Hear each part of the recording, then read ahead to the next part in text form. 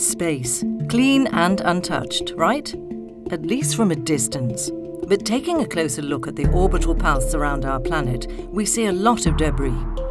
Ever since the first man-made objects were put into orbit, the space around Earth has been filling up with all kinds of satellites. But what happens when satellites come to the end of their lives?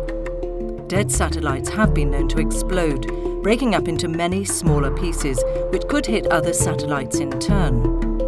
At ESA, we believe in caring for the environment. Since 2012, the Clean Space Initiative has been working to keep space as safe, clean and accessible to future generations as possible.